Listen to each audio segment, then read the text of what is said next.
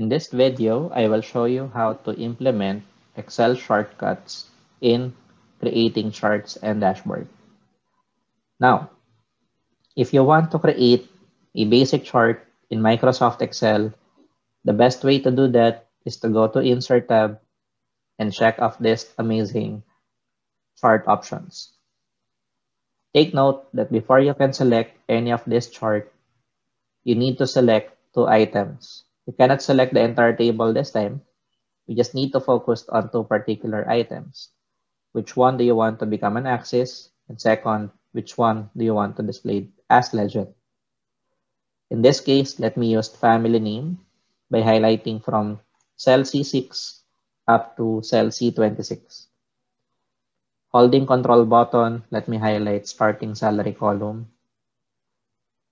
Click on the insert tab, and here you have a very basic bar chart to select with. When you click on that, Excel will display a bar chart. Now, for the shortcut, you can actually highlight the same column, family name, and starting salary. And the shortcut using keyboard is holding the Alt key and press F1. Alt F1 will help you to generate the same set of chart. By default, Excel will always display bar chart. Another shortcut that you can implement while you are highlighting family name and starting salary is by pressing F11 on your keyboard. So select family name, starting salary, press F11. Excel will add a page that will display the chart, and this is ready for printing.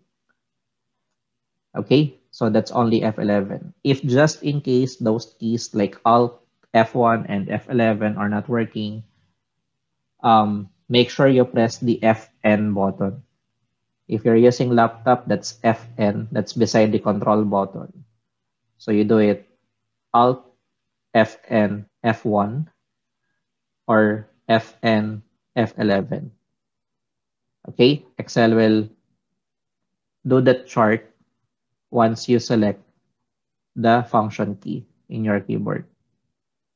Okay, however, if you're using desktop, for desktop, you don't need to hold the Fn key anymore. Just type or hold Alt and press F1, or just click on the command button F11. Okay, now, what else do we have? Let's say, for example, let me remove the first chart here. Let me have one more chart. Okay, displayed over here. Now, for this chart, by the way, take note the chart is related to Excel table. That means any changes on the data of your table will reflect on the chart. Common scenarios are, let's say, I want to arrange this chart, let's say, from highest to lowest. Or what else? I want to filter this chart based on department. If you want to arrange or filter your data, you don't need to find the control in the chart area. All you need to do is to highlight all the headers, click on the data column or data tab, click on filter, and for the filter, you can use the drop down on the starting salary and click largest to smallest sorting. It will sort your table from largest to smallest. Next, I want to go back to the original state of my data. Let's go back to family name. Click sort A to Z for family name. Now, Excel will do that, highlight or sort your data from A to Z by family name. I want to filter this based on department. Let me click on department, drop down, and then just check on admin. Click OK. Excel will also filter the table based on admin department. What else? In some cases, we are required to add more data in the chart area. Let's say I have here starting salary, And then beside that column, let me type, let's say, incentives.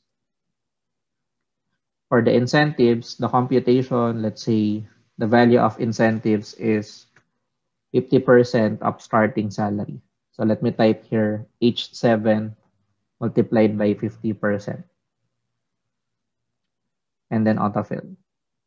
Now the question is, how can I add this raw data, which is the 50% of the salary as incentives?